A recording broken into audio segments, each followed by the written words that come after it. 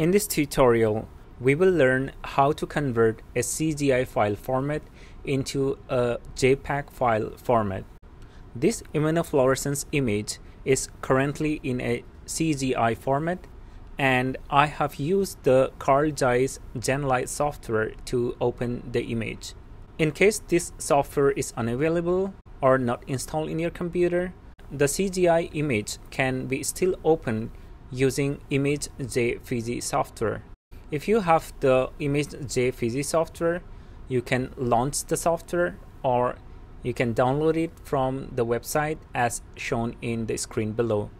Once the ImageJ software is ready, open the CZI file of your choice. To do this, click on File, Open, and select the CZI file format of your choice. Once the Open button is clicked, this dialog box pops up. At this stage, we would like to keep all the options in its default state, except the color mode.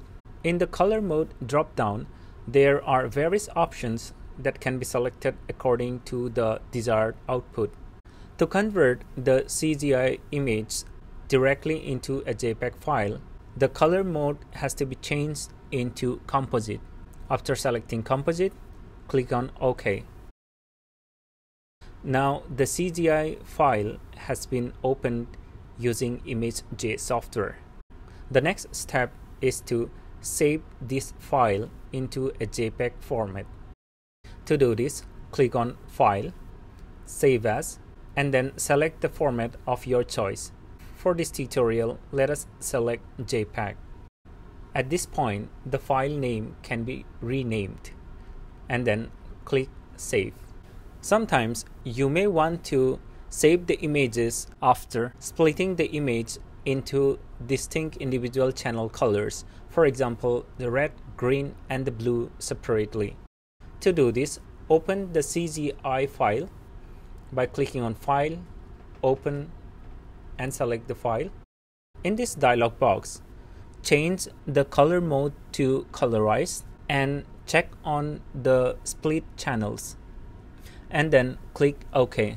Now the merged image has been split into 3 different channel colors. These individual images can now be saved in a JPEG format.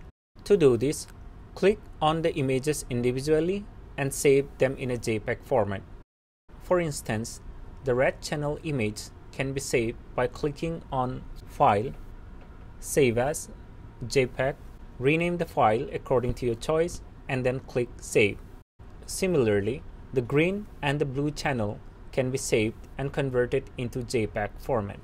If you have installed the ImageJ Fiji a long time ago, probably it is a good idea to update the plugin and also get the latest version of the software itself.